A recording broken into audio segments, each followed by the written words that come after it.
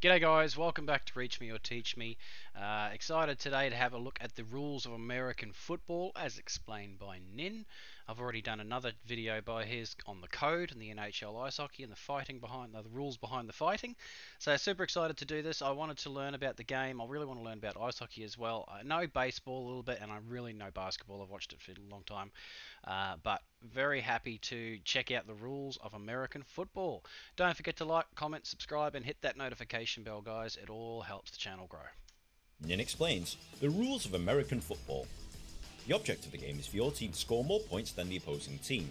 Obviously. Teams are made up of 46 players in the NFL, with 11 players taking to the field at any one time. Wow, like I knew you guys had big squads. Like comparatively speaking, rugby league has 13 players on the field, so we actually have more players on the field, but the whole squad is only 4 players. There's only 4 people that sit on the bench as substitutes. If somebody gets injured, then or they'll swap them out when they get tired. But it's like there are, I won't say it's common, but there are games that happen reasonably regularly, in as much as you get one a season, maybe a couple every now and again a season, where teams don't have enough players to actually field a full team, and they'll, instead of having 13 players on the field, they'll have 12 on the field for the last 10 minutes because they've had a string of injuries and they just don't have the players. But you guys got 46 players in a squad. Now, okay, you've got your offense and your defense, but if there's only 11 players on the field, that's still only 22. And I know you've got special teams, but isn't that just your kicking? I don't know what else would fall on your special teams, but like so far I'm saying maybe 25 players, and then you've got to like almost double that as I'm guessing substitutes and bench warmers. Does that mean there's a lot of players on a team that just never see any action? The field is 100 yards long by 53 yards wide, with two 10-yard end zones at each end. White markings on the field help players, referees and spectators keep a track of what's going on. The game starts with a kickoff. The team with possession of the ball is known as the offense, and the team without the ball is the defense. The job of the offense is to move the ball up the field and try and score points. This can be done by either running forwards with the ball, or by throwing it up the field for a teammate to catch. The offense is given 4 chances, or 4 downs, to make at least 10 yards. Okay. If the offense So I am familiar with that concept that they have to make at least 10 yards within those 4 downs. And they quite often will kick on the 4th down because there's a risk that if they don't make it, then it's changeover. manages to move the ball 10 yards or more, they will retain possession of the ball, whilst given another 4 downs to make another 10 yards. On your TV screen you will see this graphic. This tells you what down the team is on, and this tells you how many yards they need to make. If you're also watching this on TV, they will also show you the lines they need to cross in order to make their downs. The defense's job is to stop the offense moving the ball forwards by tackle. Isn't that more than... Hang on. If I go back... so that was good. So the blue and yellow lines here... Oh, because it's 2nd and 6. My bad, I didn't look at that. And that's 2nd and I'm guessing 12. So they've actually gone backwards by 2 yards. Oops, my bad. This includes pulling them to the ground, stopping them from moving forward, or forcing them off the field. If the offense fails to move the ball 10 yards within 4 downs, the ball is given to the defending team at that point. The defending team will then bring on their offensive players and try and move the ball in the opposite direction so that they can score. You'll most likely see the offense kick the ball away on 4th down to make it more difficult for the other team to score. Teams will usually have 3 different units of 11 players that come on the field at different times. They include the offense. These players will usually come on the field when they have possession of the ball. The offensive unit consists of... Haha! Let me see if I can guess this. So you got wide receiver, you got quarterback, you got fullback, you got running back. So this is odd to us. The fullback is the one at the very back in our codes. Then you got obviously offensive tackle, offensive guard, offensive center tackle, and then tight end. So there's only one tight end. They must have a very specific role, I'm guessing. So the 2 wide receivers, I'm guessing they'll blitz up either side and then cut back in. the tight end. So obviously your offensive tackles, guards, centers, they're trying to stop the defensive linesmen, or whatever they're called, from getting through to the quarterback. So is the tight end's job to protect the wide receiver? Is that his primary role? I'm guessing fullback and running back, I'm guessing they provide running options for the quarterback to like hand off or lateral.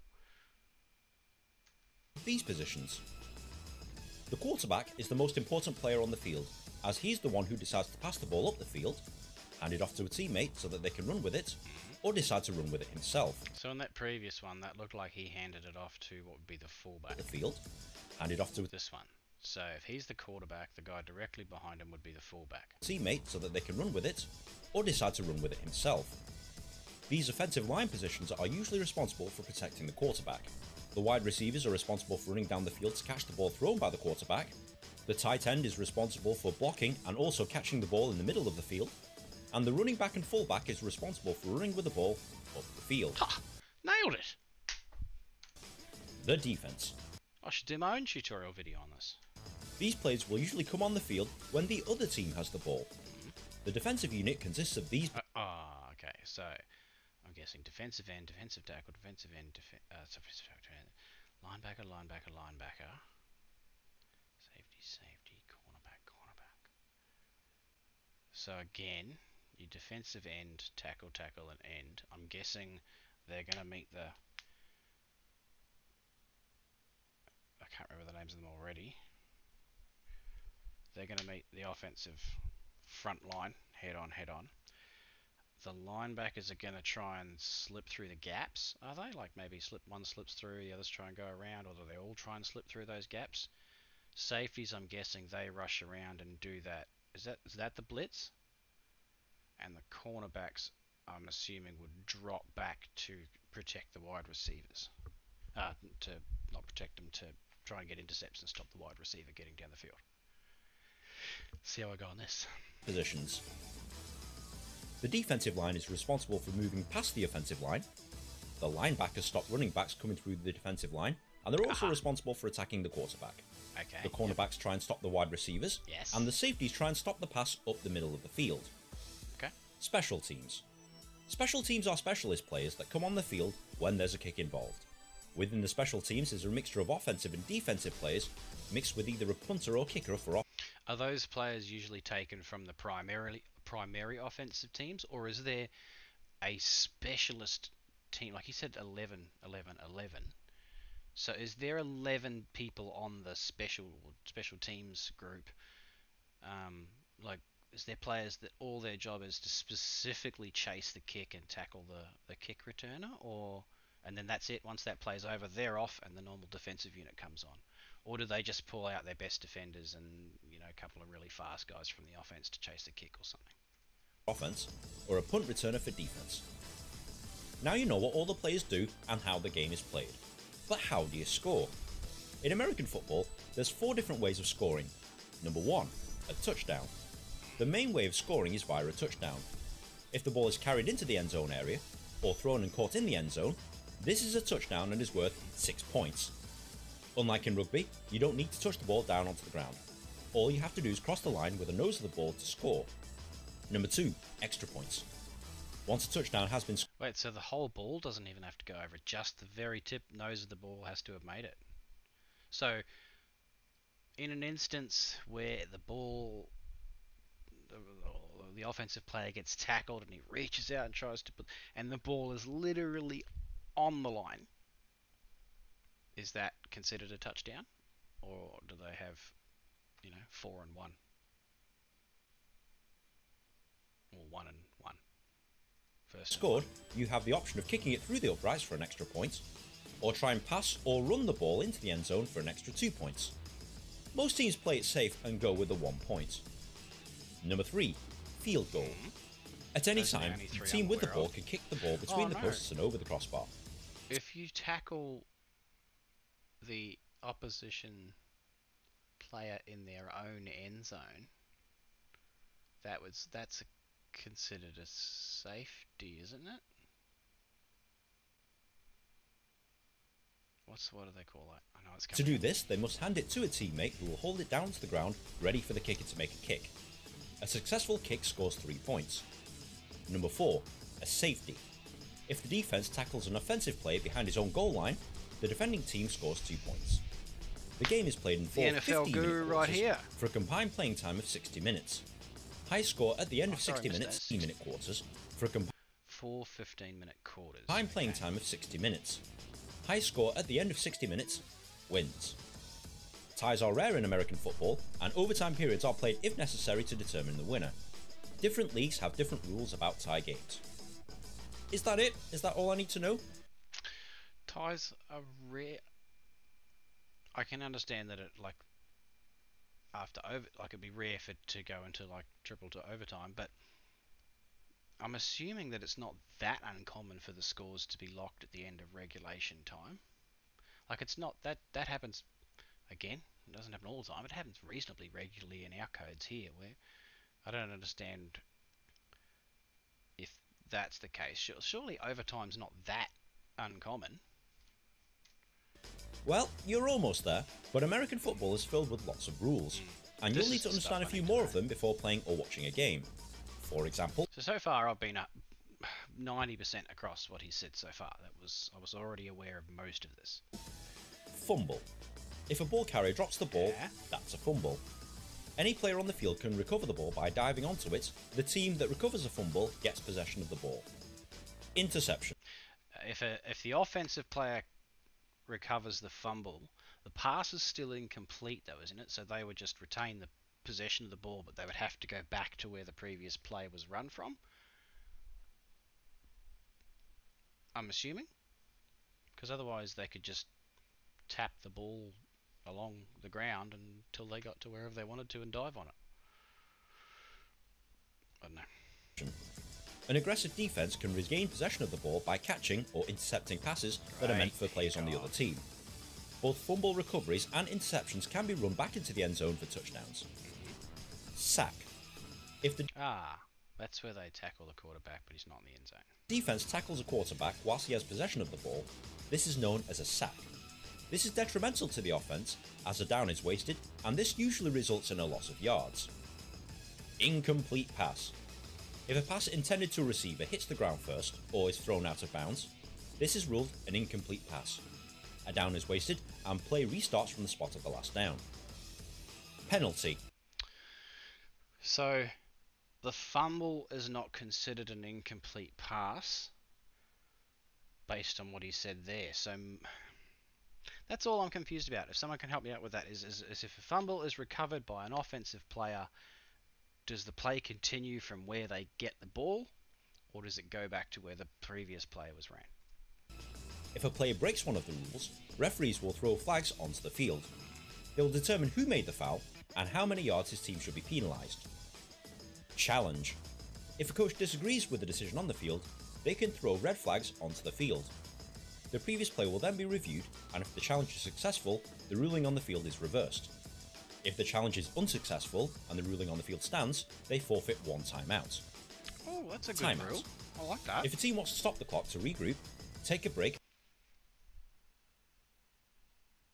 Do they only get one challenge, or can they have multiple? I missed that. Maybe it was mentioned. Let me have a look. If a coach disagrees with the decision on the field, they can throw red flags onto the field. The previous play will then be reviewed, and if the challenge is successful, the So it just says flags. Is there a limit, or can they? I mean, obviously, if they are successful, can they just keep throwing them out there and not worry about it because they've still got all their timeouts? I quite like that rule. I feel like that could be implemented in, say, basketball, where you often get plays that they want to review, but they're worried because they only get the one challenge. Interesting. ruling on the field is reversed. If the challenge is unsuccessful and the ruling on the field stands, they forfeit one timeout. Timeout. If a team wants to stop the clock to regroup, take a break, or discuss strategy, they are allowed 3 timeouts per half. Each timeout lasts 60 seconds, and players get a break of 12 minutes at half time. Now this is a lot to take in, but once you start playing or watching American football, the rules will become clear. If you found this video at all helpful, please like, share with your Unfortunately, Nen, I probably didn't. I didn't learn too much. It was stuff like right at the end there, the quarterback took a knee. Now, my understanding is that that kills the play, but in what situation would you do that as opposed to just taking the tackle, or as opposed to, is it because the clock's running right down really low, you've got a lead, you don't want to risk the opposition getting the ball? Is that what it is? You're just running the clock out, or there's got to be a strategy to that? But there's so many rules. Like I've tried, I say I have watched the occasional bit that's come on, and I've tried to watch it, and I'm like, what the hell is going on here? And um, I like the grabbing the face mask. I know that's illegal, but there's so many subtle rules, and unfortunately, he didn't go over any of those. He just went over the very broad basics. So, if anyone who's watching this has a link to something that is maybe a little bit more in depth, that can, I need to know all that stuff before I can really sink myself into a sport, because I hate being confused and watching it. I just lose interest straight away. Also, I find it really hard to follow a sport if I don't have a favourite team. So, my favourite team in basketball is the Boston Celtics. Who should I go for in the NFL? And tell me why. With that, don't forget to like, comment, subscribe, and hit the notification bell. Thank you very much for the recommendation, and I'll see you on the next one.